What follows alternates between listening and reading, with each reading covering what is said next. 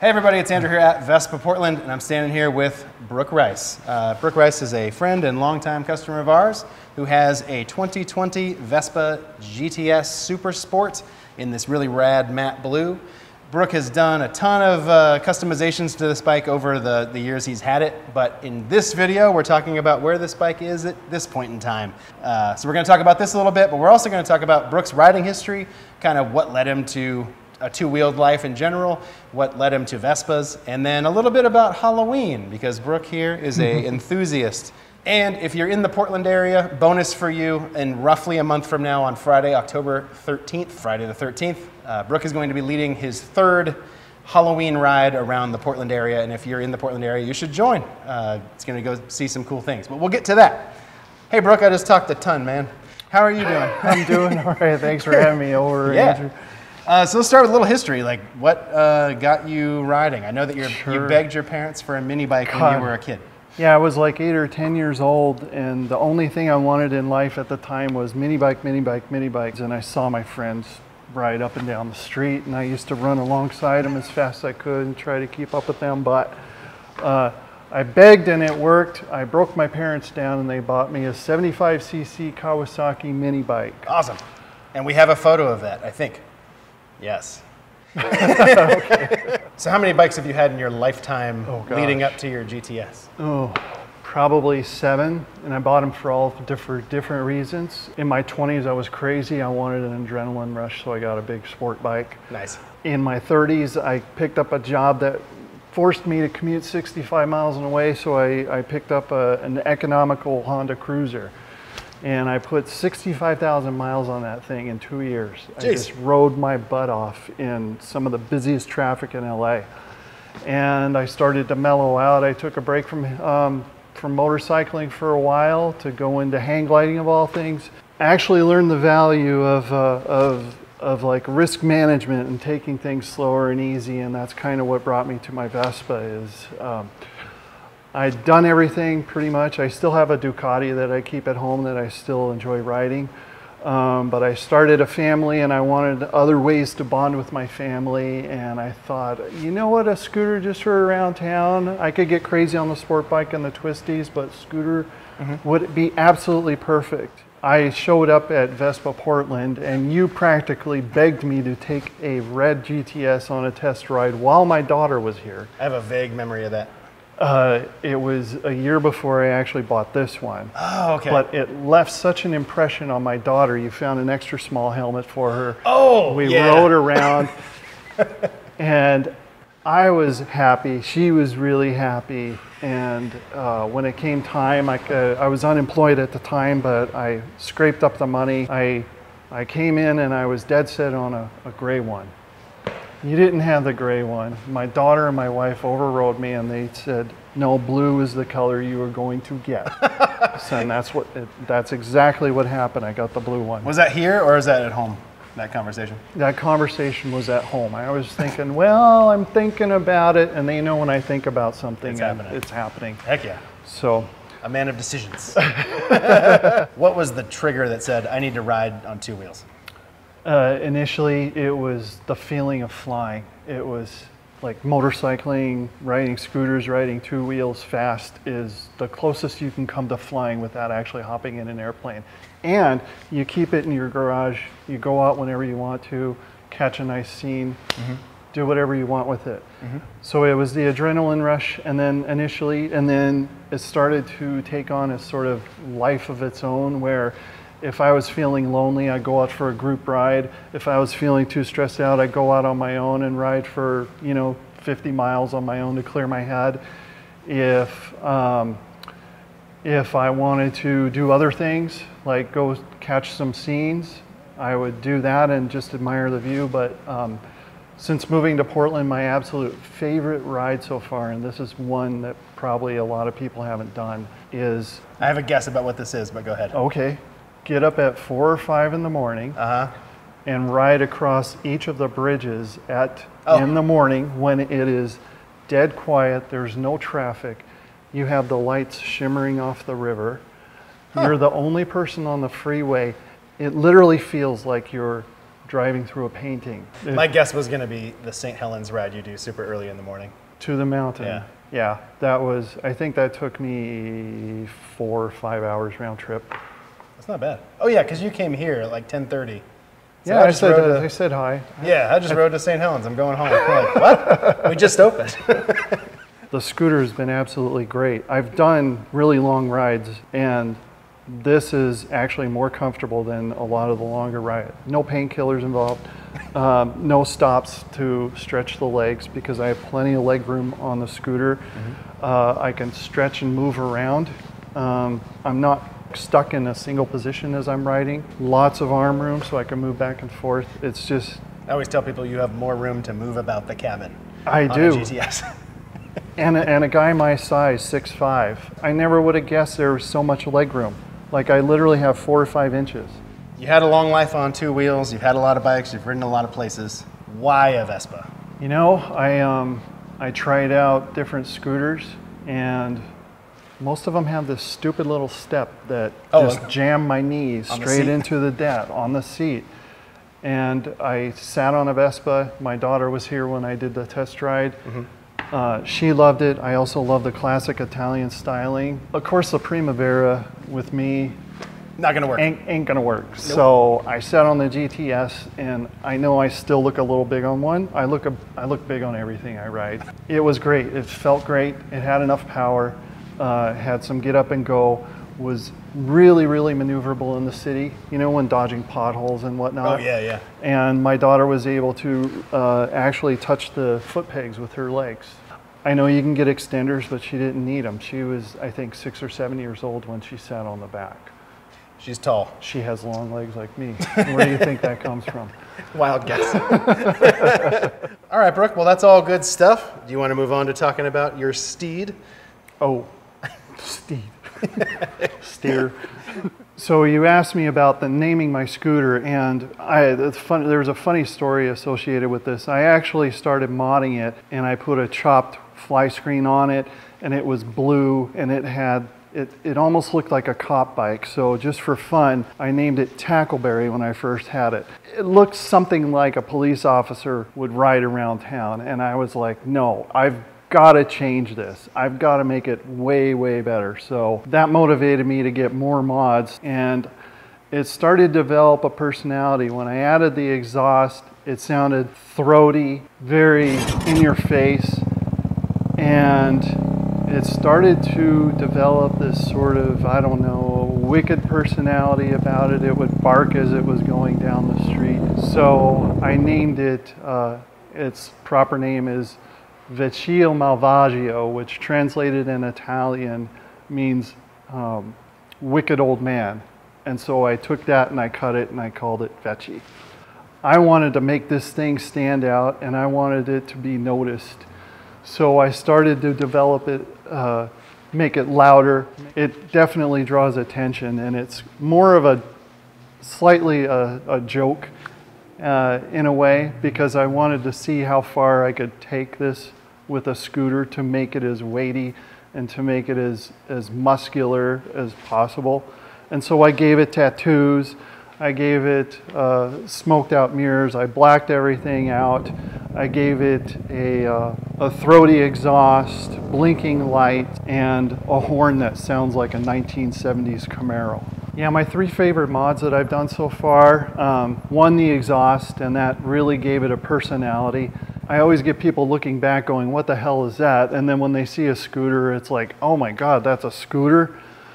My next favorite mod, and this is one completely unintentional, my scooter was in the shop getting worked on, and Tom actually had the idea, or was it JP, sent me a picture while I was at home of the black horn cover with the red inset on the front. And he said, how do you like the looks of this? And I was instantly like blown away by what he did. So it was a mod that I hadn't even thought about that Vespa Portland sent to me and said, here you go. So that one has a special place in my heart because that's Vespa Portland's touch to my scooter. The third one, and this is actually a pretty functional one, is my Beeline Moto. and it allows me to navigate the streets just using a little arrow as an indicator telling me which way to turn. It's not completely perfect, but what it does for me is it eliminates the need for me to mount my phone and clutter up the look of my bike. The paint was an idea. I love cruising around town and seeing all the tattoo shops with their windows done up. I found a guy who's pretty known for his artwork doing windows for tattoo shops. I saw him and I contacted him. I asked him, could you do that to my scooter?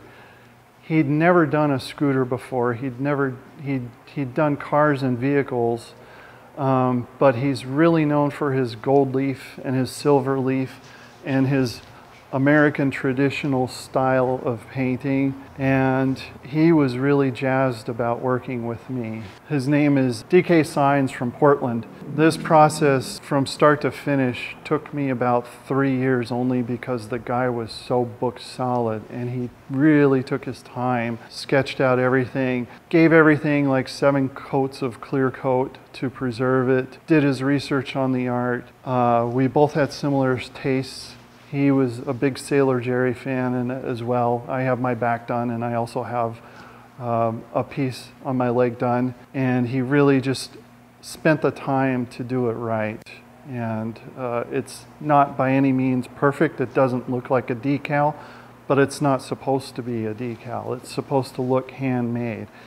I gave him carte blanche. There is one area that I asked him to do, and that was the front of the skull, and I asked him if he could do one of my leg. So he took a picture of my leg and made an image and put it on my scooter.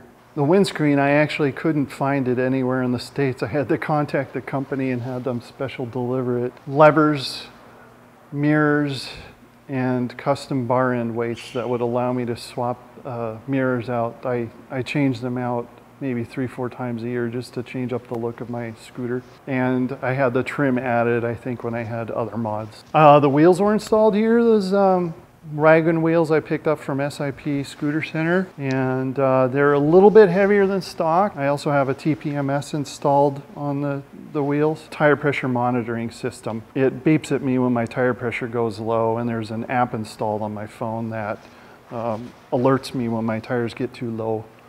And of course I had to swap out the badge.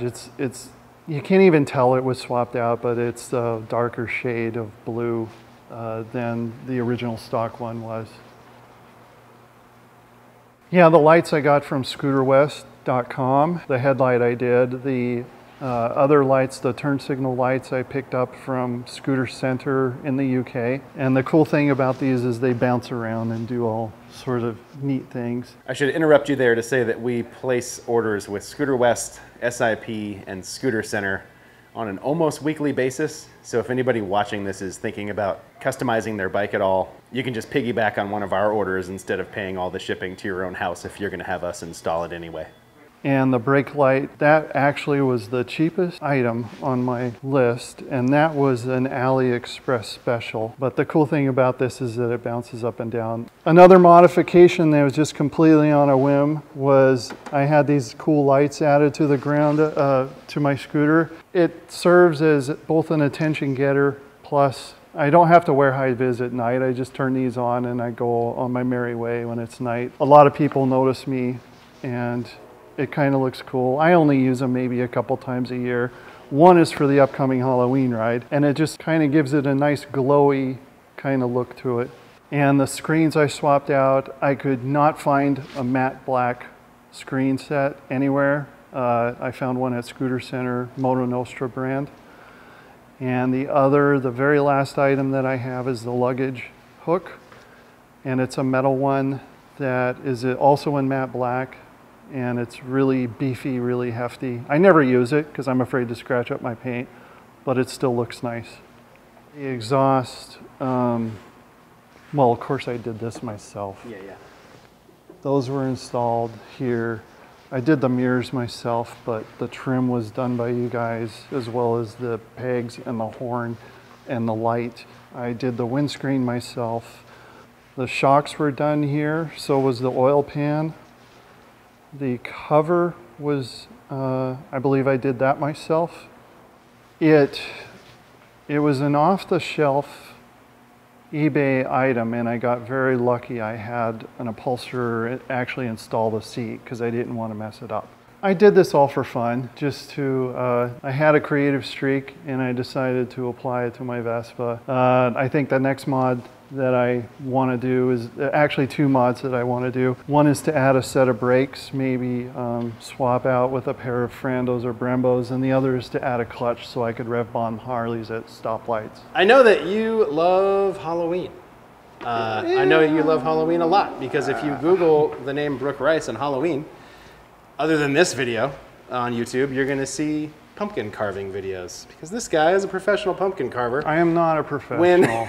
No? I appreciate it, but I guess technically you're professional if you're 51% of your income. It's only a hobby at this point. That's a hell of a hobby. I'm very good at my hobby, yeah. Yes. Sounds good.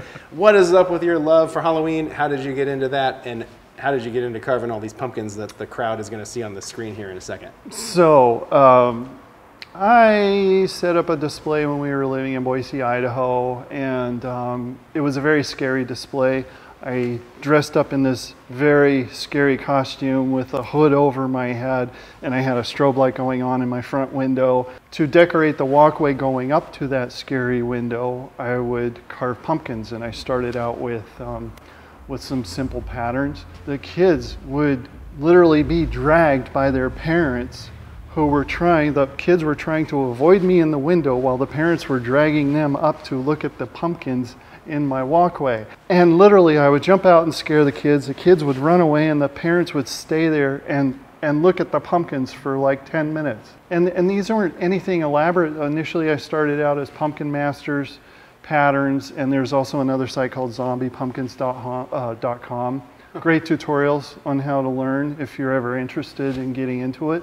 That was almost 10 years ago, and every year since then, with a couple of layoffs in that period, I had some free time on my hands, and I had an inspiration to develop my skill in pumpkin carving. So I went to Michael's and Joanne, and I picked up some foam craft pumpkins. The nice thing about these is you could spend a ton of time on these and they don't go bad. I've had some in my display that are 5, 6 years old. So I'm able to put a lot of attention to detail into them, and every year I host a Halloween display. It has grown. It originally started out as just my neighbors with maybe 50, 60 people.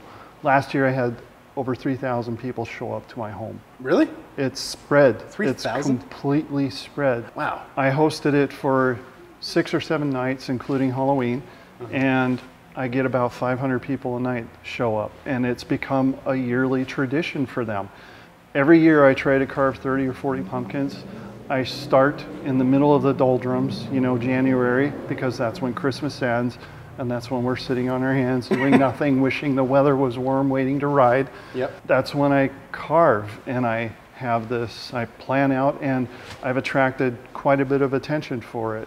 I've had most major news outlets show up at my house.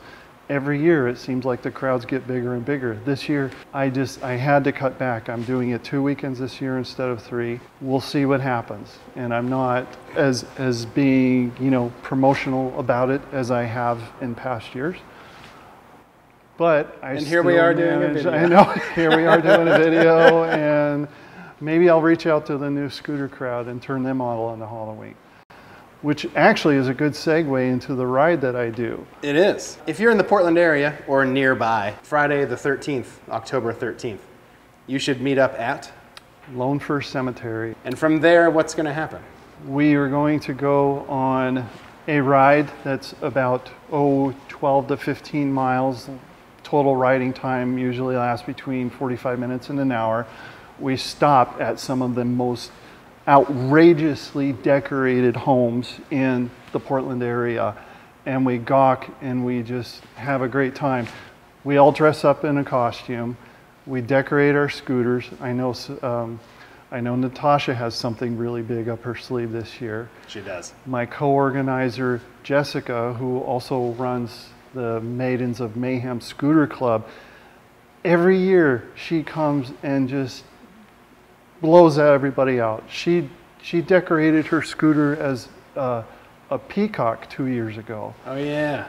And she had all these big flowing feathers. Right. Just completely amazing. Yeah.